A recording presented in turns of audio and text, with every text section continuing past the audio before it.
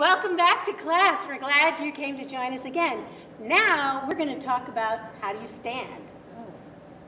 Posture.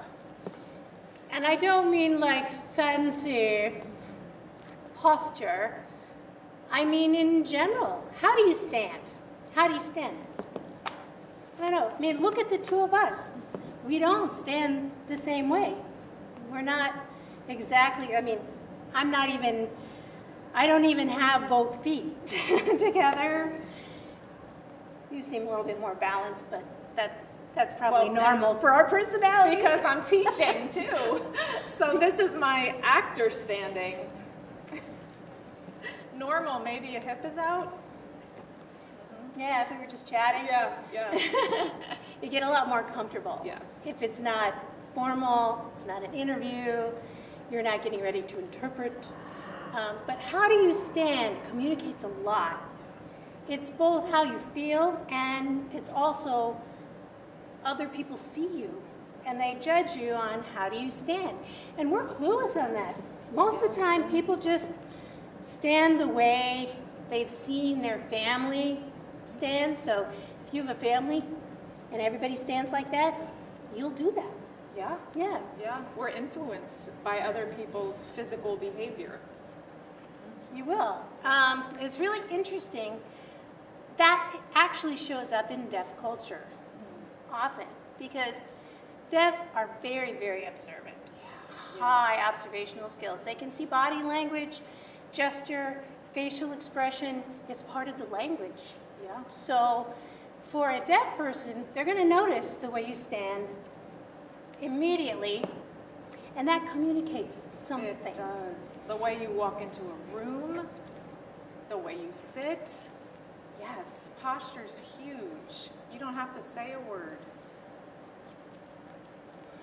In fact, there was a really interesting guy named Francois Delsarte. I'll have that typed up too, so you'll see it in print too. But Delsarte felt that there were like 3 different main characters. You could mix them up to make a lot of different kinds of characters. But the 3 main characters. First one, your center of gravity, your weight, is very high. So it kind of pulls your feet together. It's like a rope right through the top of your head.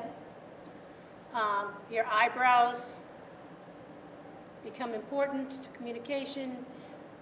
Your signing or gesturing has to be high in this zone. Most of the time you would want to pick signs that are very, very specific, maybe even fingerspell a lot more. This is an intellectual character. Try that, will you?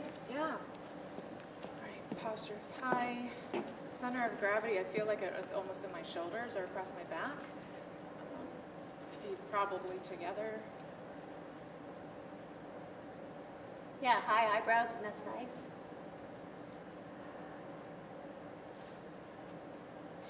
Doesn't she look different now than when she was just standing?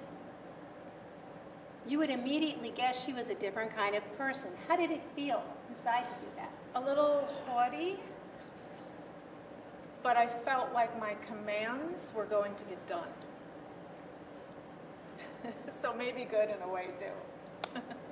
Yeah, so if you're a shy person, that might be a good thing to practice. Yes. So that you start to you look like you're not so shy. Yeah. The second character is an emotional character. So your center of gravity is here, either contracted or expanded. It's our heart center, we would say. Yeah. And your gestures or signs would be here. Facially would be like your nose area. And most of your gestural choices would be soft and flowing, smooth. And I'm not feeling any different than when I was here. But now, if I were going to teach you and I was going to use this character, you might think I was very, very soft-hearted. I am, Yeah. kind of, but that would be a good character to show on a first day of class to relax the class so they don't get worried you're going to be hard on the grades. So you try, your center of gravity is in your There's one chest. here. So I would feel like this is my emotional character, maybe the butterflies in the stomach kind of feeling, or my heart pounding because of love. All right, let me play with that. Separate my feet here, carry the weight more in my chest.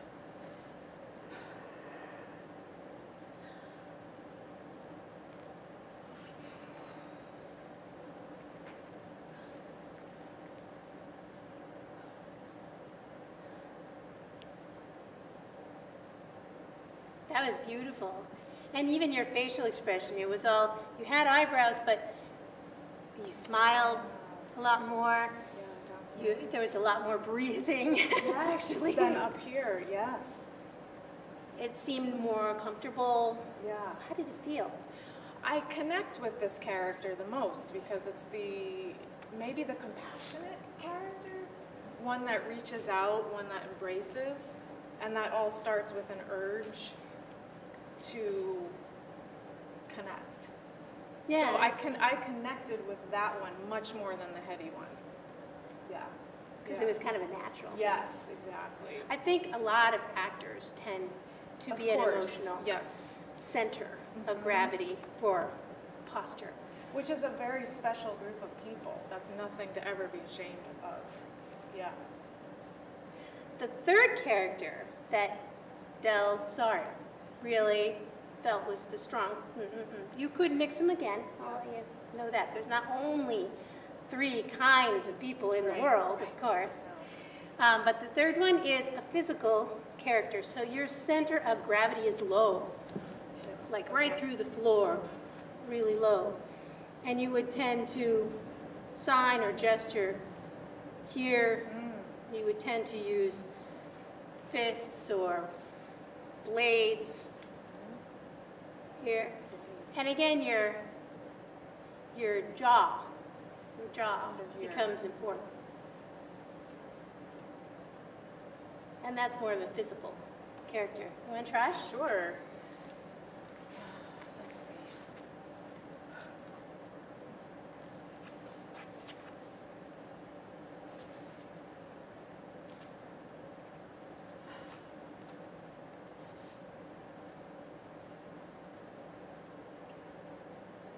Nice. And you'll notice she didn't stay still. She didn't just, when we say stand, Yeah. we don't necessarily mean stand still. So she moved all around, but where her center of gravity is was low. And something felt like it didn't work, which is why it's so important to keep trying different things because of the stuff you find that doesn't work. So I did something where I was dropped down here and I did a gesture that kind of was up here on the head, and I immediately went, that doesn't feel right for this character. And then I went back to, I kind of rubbed under my chin. I'm like, oh, that's right. So we have to just throw stuff in. When she said, can you try that? And I said, sure. Weight was in the hips. Okay, shaklunk. Let's go. You know, just jump in. And that's a really good point to make too, is you don't have to understand it and you don't have to be able to have the skill level to be able to just express it immediately. It's not about fast, Yeah. it's about deep. Yes. Yes. So the longer you play around with it, the easier it becomes. It's just like a kid's game, you know. Yeah. The first time you play hopscotch, maybe not so good.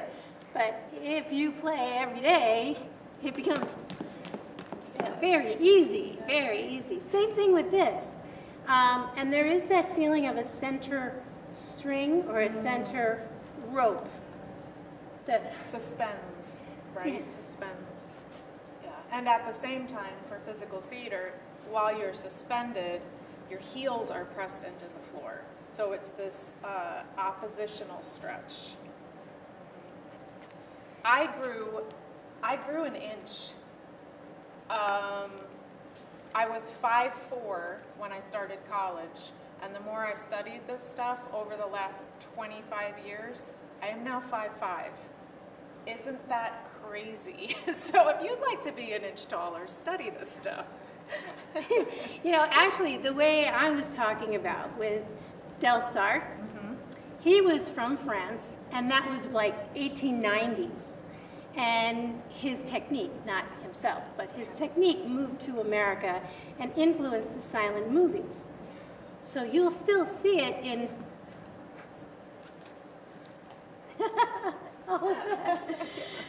Right after Delsart, I think, is the technique you would like to teach. Yes, so who came along after Delsart was Etienne Decroux. That is, Etienne starts with an E, and that man will also be in your notes. So he was from Paris, France, and he came to America in the 1950s.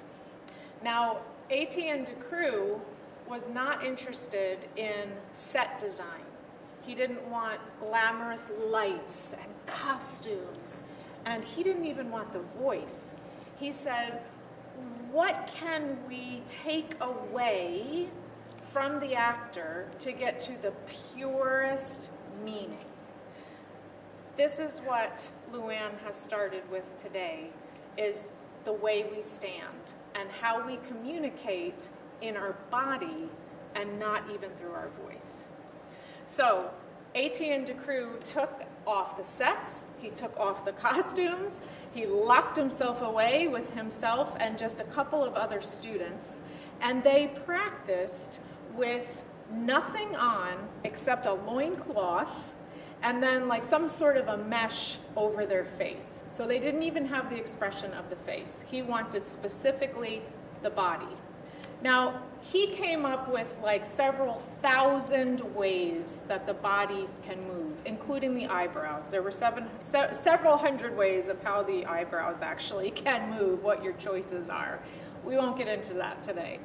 But I would like to tell you about the 5 planes of the body that he defined that came to America with him and is now a big part of physical theater. So we want to make sure that we can see my feet. So are we in focus here all the way to my feet? Back up, maybe. Okay. All right. So the 5 planes of the body: head, neck, chest, waist, and pelvis. Head, neck, chest, waist, and pelvis. So what we're going to do, we'll talk about that in another lesson, but I want you to just keep that in mind, that there's 5 major blocks of the body. And the chest area, which is from the top of your rib cage to just underneath the rib cage. So it's your collarbone, collarbone to under your rib cage. Your arms are an extension of the chest region, and your legs are an extension of your hip zone. So posture for us in physical theater, and that also came out of Decroux and also is similar to Delsart with the string through the body. We're going to imagine and call it a plumb line, and that plumb line is right at the top of your spine, so the very top bump you feel. Imagine there's a little string there, and that's where it's pulled up, and it's suspended, click, into the top, into the ceiling, and you're hanging from it, you're suspended. At the same time, press your heels down into the floor. But remember, there's that plumb line lifting you up. Now what tends to happen, because we haven't said the head yet, what tends to happen is we're hanging there and we're dropped forward like this. We're going to go ahead, take the head region, which is right underneath your jawbone, and we're going to put it up on top of the spine. Chook.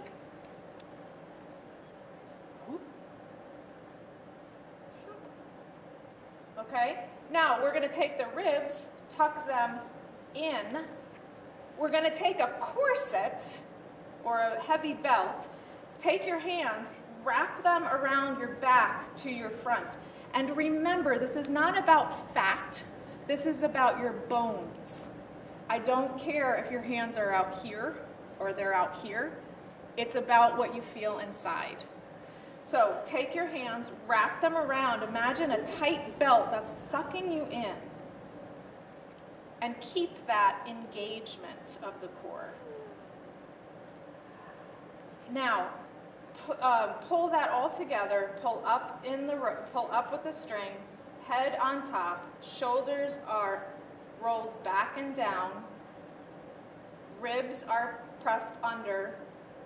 Corset is tight. Belly button to spine. That means pull your belly button into your spine. And your hips, instead of them swaying, and a lot of females, we have that sway in our hips. Instead of it swaying, we're gonna tuck it under. But we're not gonna do the male thing of really going too far. A lot of times you see they'll sit back in their hips, and then their head has to compensate, because if they didn't, whoa, whoa, whoa, fall back. So it ends up here. Find your neutral. Try that. Head is lifted, spine is lifted. Shoulders are rolled back and down. Ribs are tucked so that they're not sticking out. Belly button to spine.